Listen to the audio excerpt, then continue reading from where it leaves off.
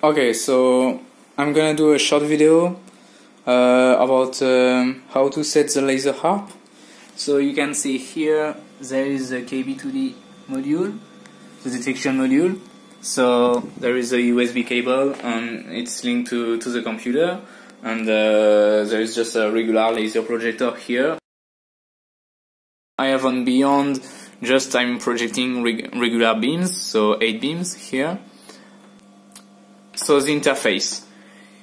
If the KB2D is correctly connected, the interface automatically starts like this, indicating the firmware version and all the parameters.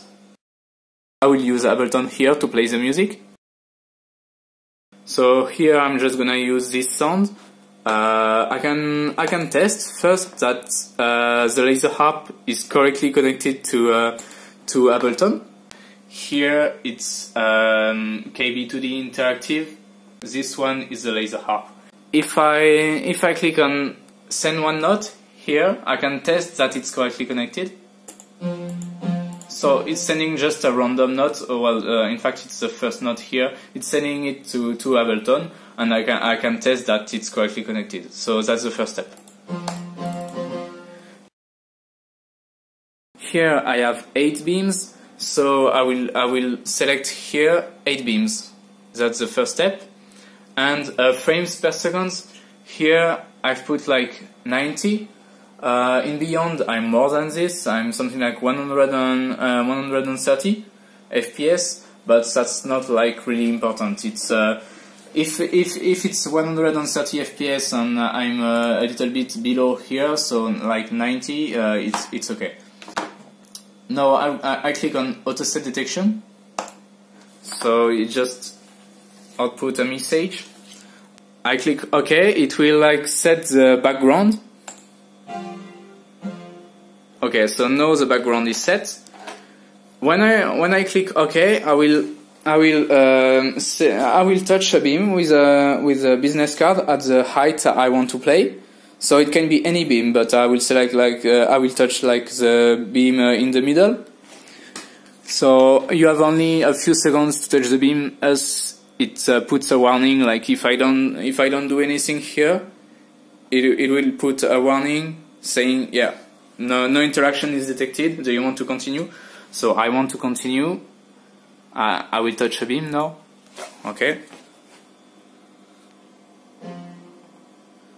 I stay until it displays a message. So detection parameters are now set. Good. And now I have to set the angles, the beams. So I will click on auto calibration here, and I will interact with the first beam and the last beam. So first the first beam. When I click OK, I select the first beam. So that's the same, I have only a few seconds. Good. Once you hear the first note, you select the last beam.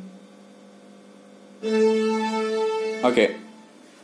Well, it displays I need more time, but I don't need more time. It's just a bug. So now it should be okay.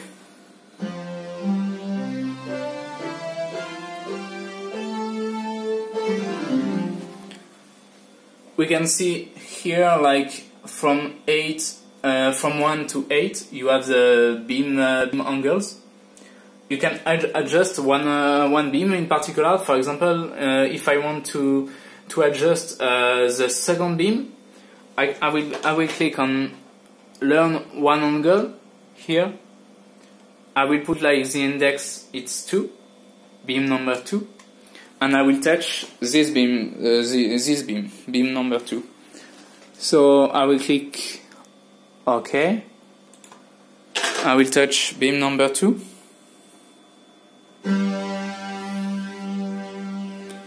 Okay, calibration done, and I can always update the parameters by pushing F5 on the computer.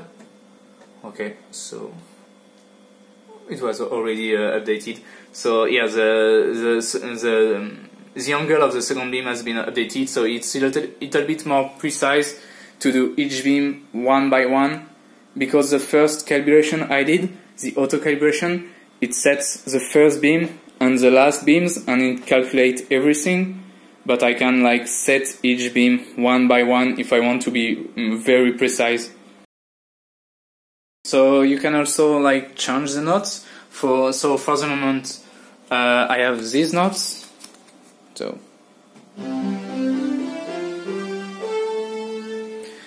if I want to invert like the left and the right, I will click on invert X notes here, and now the notes are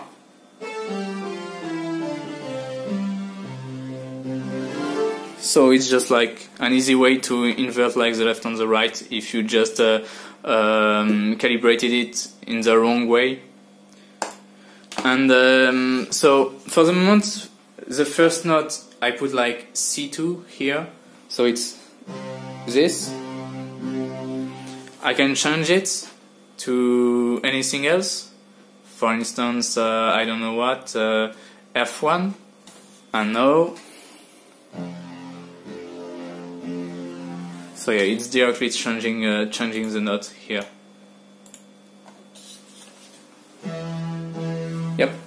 And about this, you can always like adjust these parameters if you want to be a little bit more precise. For instance, you can reduce the latency. So the latency is mainly due to Ableton. There is an output latency in Ableton for the notes. But if you want to improve the latency on the detection system, you can always like improve the detection speed. But if you do that, it will be more sensitive to parasitic light.